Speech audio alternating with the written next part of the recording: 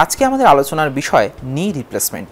আর এই আলোচনায় আমাদের সঙ্গে রয়েছেন প্রখ্যাত কনসালটেন্ট অর্থোপেডিক এবং joint replacement surgeon doctor Arunava লালা। নমস্কার ডাক্তারবাবু। আজকে আমরা আলোচনা করব নি রিপ্লেসমেন্ট নিয়ে। তো প্রথমেই আপনার কাছে যেটা জানতে চাইব যে নি রিপ্লেসমেন্ট ব্যাপারটা ঠিক কী? যেটা বাংলায় বলা যায় হাঁটু প্রতিস্থাপন। এটাতে যাদের নি জয়েন্ট বা হাঁটু খারাপ হয়ে যায় আর্থারাইটিসের কারণ বা অন্য কোনো রোগের কারণে, সেই হাঁটুর উপরের কিছু অংশ নিচের সামান্য কিছু অংশ বদলে আমরা আর্টিফিশিয়াল হাঁটুর সার্জারি করে লাগাই এবং সেই হাঁটুর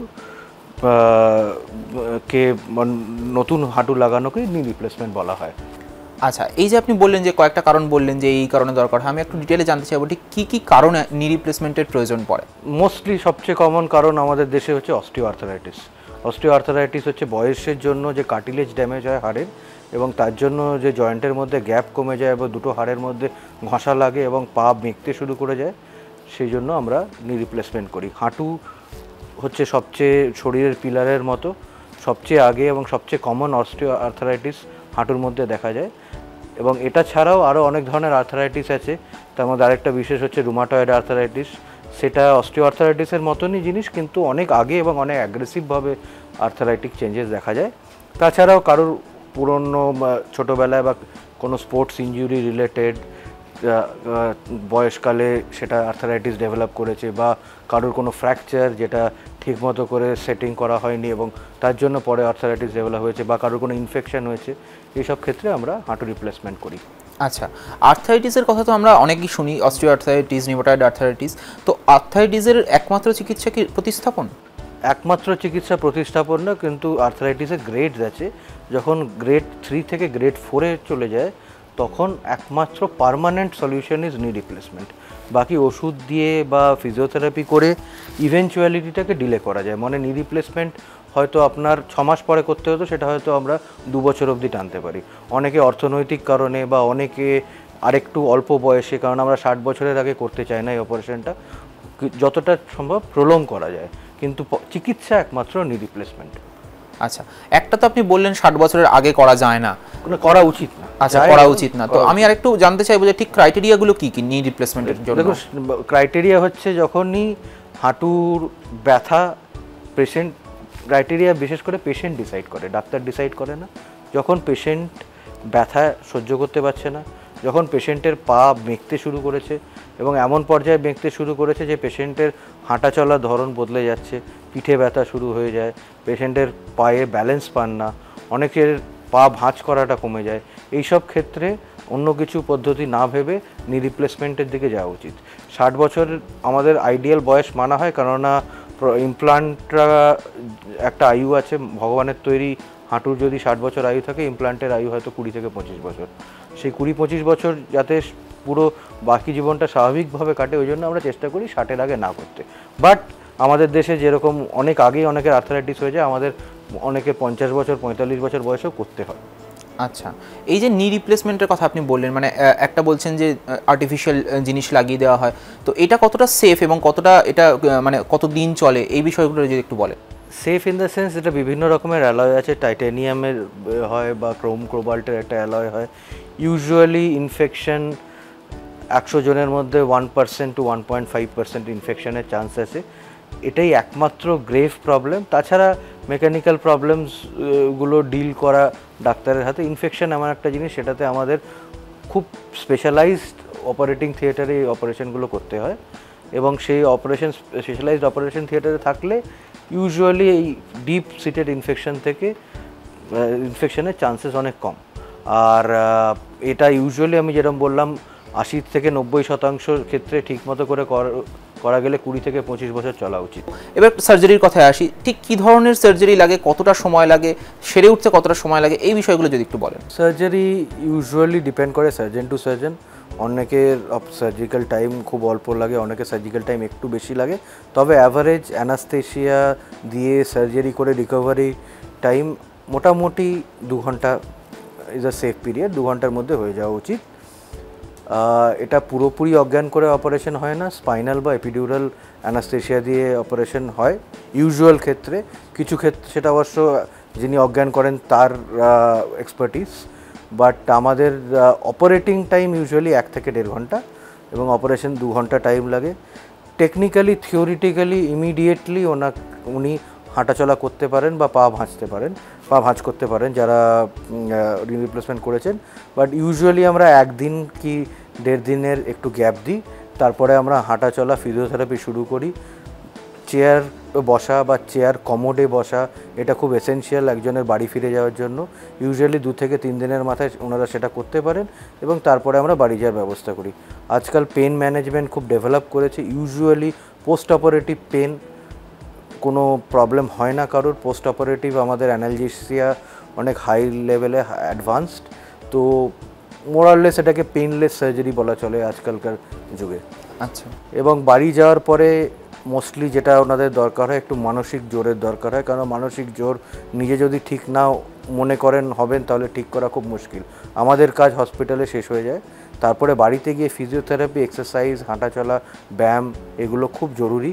নিজের পুরনো হাঁটু যেরকম ভাঁজ করতেন তার থেকে ইউজুয়ালি 10 থেকে 20 ডিগ্রি বেশি ভাঁজ হওয়া উচিত, এবং সেটা করার জন্য ফিজিওথেরাপি ইজ এসেনশিয়াল।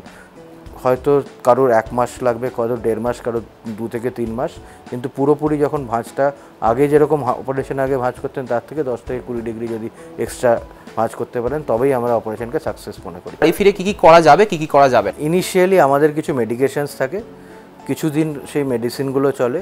বাড়িতে গিয়ে ইমিডিয়েটলি এক্সারসাইজ, ব্যায়াম বা ফিজিওথেরাপি সেটা যদি হসপিটালে কেউ দেখিয়ে দেয়, বাড়িতে যদি সিম্পলি উনি ফলো করতে পারেন, না হলে কমপ্লায়েন্সের জন্য আর একটু মোটিভেশনের জন্য একজন ফিজিওথেরাপিস্ট যদি বাড়িতে গিয়ে ওনার হাঁটু ভাঁজ করানো, ব্যায়াম করা, ওয়াকার দিয়ে হাঁটা এগুলো যদি প্র্যাকটিস করায়, কেননা ব্যালেন্স আর হাঁটা, নর্মাল হাঁটা চলা এগুলো করতে করতে একটু টাইম লাগে।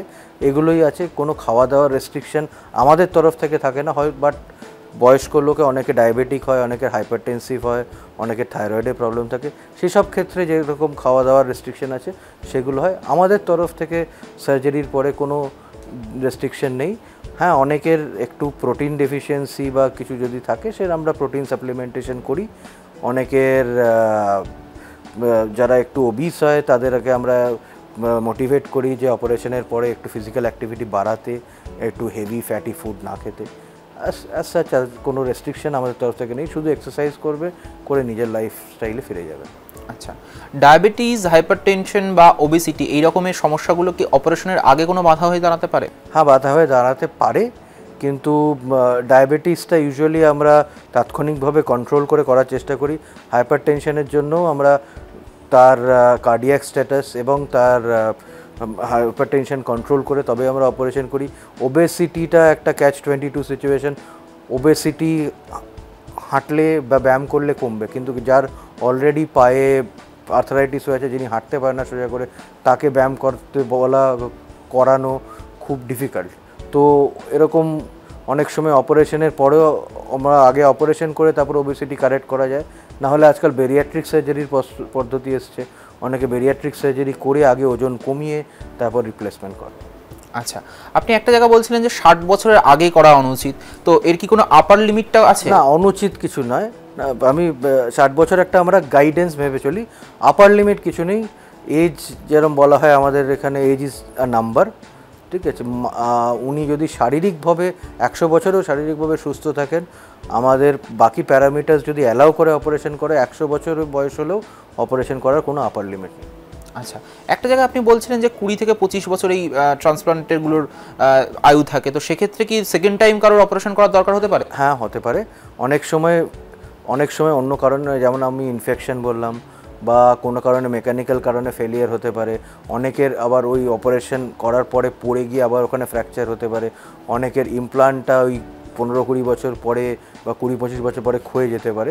সেক্ষেত্রে আমরা আবার নতুন করে ইমপ্লান্ট লাগাই, ওটাকে রিভিশন নি রিপ্লেসমেন্ট, ওটাকে আমরা রিভিশন নি রিপ্লেসমেন্ট বলি। এবং সেক্ষেত্রে পুরনো যে ইমপ্লান্ট আছে ওটাকে বিভিন্ন পদ্ধতি দিয়ে বার করে নতুন আবার ইমপ্লান্টেশন করা হয়। তো থিওরিটিক্যালি একবার কেন, দুবার কেন, 3বার, 4বার, 5বার, যতবার খুশি করা যেতে পারে। আচ্ছা, এই যে মানে ধরুন কারোর দুটো পায়েই সমস্যা, সেক্ষেত্রে কি দুটো পায়ের নি রিপ্লেসমেন্ট হতে পারে? দুটো পায়ে নি রিপ্লেসমেন্ট হতে পারে। এটাতে কন্ট্রোভার্সি আছে যে একটা সিটিংয়েই দুটো পা করা উচিত না একটু গ্যাপ দিয়ে আর এক পা করা উচিত। অনেকে অনেক রকম প্রেফারেন্স করে। আমি কোনো কন্ট্রোভার্সির মধ্যে না গিয়ে এটাই বলবো যে দুটো পা একসঙ্গে করলে একটু economically friendly for patients, but হয়তো অপারেশনের টাইমিংটা যেটা 2 ঘন্টা সেটা 4 ঘন্টা হয়ে গেল, এবং অলরেডি কারোর কার্ডিয়াক বা হাইপারটেনসিভ বা ডায়াবেটিক কম্প্রোমাইজ পেশেন্টের আরও বুকের উপর চাপ পড়ার চান্সেস বেশি। তো বেটার হয়, সেফ হয় যে একটা করে তার কিছুদিন পর আরেকটা করা। বাট হাউএভার আজকাল অনেকে করছেন দুটো পা একসঙ্গে এবং খুব সাকসেসফুলি করছেন। But then again my personal choices একটা পা করে তার কিছুদিন পরে আরেকটা পা করা। এবার একটু শুনতে চাইবো দু একটা কেসেসের কথা যেখানে নি রিপ্লেসমেন্ট করে সুস্থ হয়ে উঠেছেন, এরকম যদি একটা এক্সাম্পল যদি আমাদেরকে দেন। ইউজুয়ালি আমরা প্রায়শই অন্তত 80 থেকে 90% আমাদের যারা রুগীরা আছেন তারা খুবই স্যাটিসফাইড। অনেকে আছেন বয়স্ক 75-80 বছর বয়সের মহিলারা যারা একদম পুরো পা বেঁকে গেছে, হাঁটতে পারেন না, লাঠি নিয়ে হাঁটেন বা ছেলেরা মেয়েরা ধরে ধরে নিয়ে আসে, তারা আমার কাছে এসে নি রিপ্লেসমেন্ট করে তারা এখন সোজা হাঁটছেন। অনেকে বিনা লাঠি নিয়ে হাঁটছেন কোনো সাহায্য ছাড়া। অনেকের আমার দেখা আছে যে রুমাটয়েড আর্থারাইটিসের পেশেন্ট, হয়তো অনেক অল্প বয়সে 45-50 বছর বয়স, তাদের পা পুরো বেঁকে গেছে because of the aggressive আর্থারাইটিক changes, এবং তাদেরও নি রিপ্লেসমেন্ট করার পরে তারাও বিনা সাহায্যে হাঁটছেন। এবং অর্থোপেডিক সার্জারির ক্ষেত্রে এই পার্টিকুলার অপারেশনটা খুবই উপকারী এবং বেনিফিশিয়াল টু দ্য পেশেন্ট। আচ্ছা, রিপ্লেসমেন্টের ক্ষেত্রে আপনি যেটা বলছিলেন কয়েকটা জায়গায় ফেলিয়ার হলেও হতে পারে, এই ক্ষেত্রে যদি ফেলিয়ার হয় সেটা তো খুব মারাত্মক হতে পারে। তো কি কি বিষয় খেয়াল রাখা উচিত একটা সার্জারি করানোর আগে? সার্জারি করানোর আগে এই তো যেরকম মরবিডিটিগুলো, যেমন ডায়াবেটিস, হাইপারটেনশন, হাইপোথাইরয়েডিজম, কারোর কার্ডিয়াক প্রোফাইল, কারোর নিউরোলজিক্যাল প্রোফাইল, এগুলো সব চেক করে আমাদের আগে বাড়ানো উচিত। কারোর কোনো অ্যাক্টিভ ইনফেকশন থাকলে শরীরে নি রিপ্লেসমেন্ট একদমই করানো উচিত না। কারোর কোনো জয়েন্টে, আমরা কিছু নিউরোলজিক্যাল জয়েন্ট বলি, ওটা হয়তো একটু বেশি টেকনিক্যাল হয়েছে, সেরকম কিছু যদি থাকে সেরকম জায়গায় আমরা নি রিপ্লেসমেন্ট করি না। এবং অপারেশনের সময় কিছু পার্টিকুলার পদ্ধতিতে অপারেশন করতে হয়, আমরা স্টেরিলিটি মেনটেন করে যতটা সম্ভব অপারেশন করি এবং পার্টিকুলার ওয়েতে অপারেশন করি যাতে আমাদের কোনো ইনফেকশনের চান্সেস না হয়। যতটা কম সময় বেকার অপচয় করা যায় সেটা না করে আমরা অপারেশন করি। তারপরে পোস্ট অপারেটিভ পিরিয়ডেও নার্সিং কেয়ার এমন থাকে, ড্রেসিং চেঞ্জেস যেগুলো করতে হয় সেগুলো প্রপার ট্রেন্ড প্যারামেডিক্যাল স্টাফেরা চেঞ্জ করে, এবং ফিজিওথেরাপির সময় প্রপার ট্রেন্ড ফিজিওথেরাপিস্ট যদি ফিজিওথেরাপি করেন, এগুলোতে প্রিভেন্ট করা যায় ইনফেকশনের ব্যাপারটা। বাকি মেকানিক্যাল প্রবলেমগুলো আমরা সার্জারির সময় কেয়ারফুল হয়ে সার্জারির সময় বিভিন্ন পদ্ধতিতে আমরা মেকানিক্যাল প্রবলেম যাতে ফিউচারে না হয় তার চেষ্টা করি। প্লাস একটু কেয়ারফুল থাকতে হয়, বয়স্ক লোকেদের পড়ে যাওয়ার সম্ভাবনা আছে, সেটা ন্যাচারাল কোর্সেই উনি পড়ে যেতে ফ্র্যাকচার হতে পারে, সেক্ষেত্রে ফ্র্যাকচার যদি না হয় বা একটু কেয়ারফুল থাকতে হয় যেন পড়ে না যান, বাড়ির লোককে একটু দেখতে হবে, আর এইগুলো করেই প্রিভেন্ট করার। আচ্ছা, এবার একটু আসবো খরচের কথায়। নি রিপ্লেসমেন্টের খরচটার ব্যাপারে যদি একটু বলেন। খরচ ডিপেন্ড করে ইমপ্লান্টের উপর। আমাদের দেশে বিভিন্ন কোয়ালিটির ইমপ্লান্ট আছে, বিভিন্ন ম্যাটেরিয়াল দিয়ে তৈরি ইমপ্লান্ট আছে। অ্যারাউন্ড ইমপ্লান্টের খরচা বাকি তো হসপিটালের উপর ডিপেন্ড করে, বাট ইমপ্লান্টের খরচার ব্যাপারে আমি একটা আইডিয়া দিতে পারি।